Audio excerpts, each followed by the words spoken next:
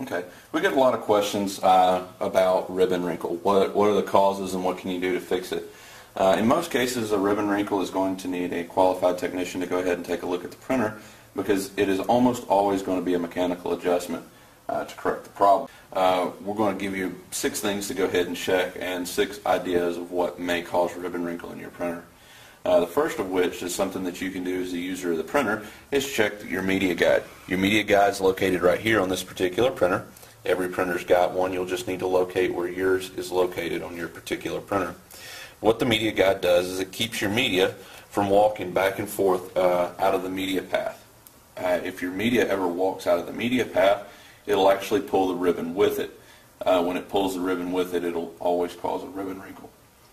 Another thing that you can check on your printer just to get an idea of what might be causing your ribbon wrinkle is if you look at your ribbon, if you look at mine, I'm nice and even all the way across my ribbon. If you were to walk up to one and one side or the other was loose while the other one was nice and tight, that would be a dead giveaway that you're going to have a ribbon wrinkle and that it's a mechanical adjustment that needs to happen to the printer to go ahead and correct that. Several ideas of what could cause that type of effect in your printer is going to be print head alignment, which needs to be performed by a qualified thermal technician.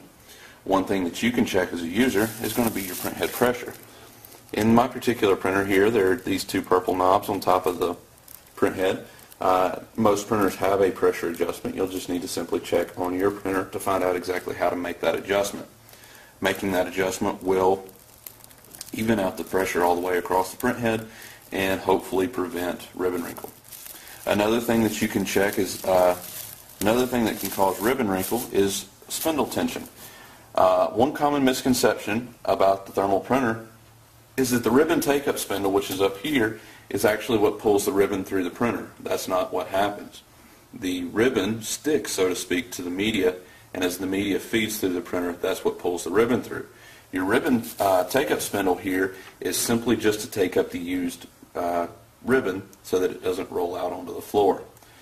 So if your ribbon supply is too tight or your ribbon take-up is too tight, they'll cause a whole wealth of problems. They can also cause problems other than ribbon wrinkle, including dragging ribbon, which will give you a poor edge definition and a gray print all the way across your label. One last thing that we want to touch on real quick, just to make sure that you understand, is printer abuse. One common thing that we see end users doing is picking up their printer and carrying their printer with the spindles. If you carry your printer with the spindle, what will happen is it will bend the frame and it will also bend the spindle inside the take-up spindle or the supply spindle, whichever one you happen to be carrying it by.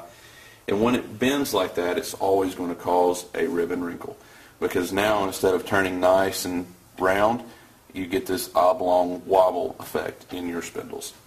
So those are 6 quick guidelines, 6 little things to look for in your printer as far as ribbon wrinkle. And if you need any help beyond what you've seen here, please contact your distributor and set up a service call so an authorized service technician can take a look at your printer.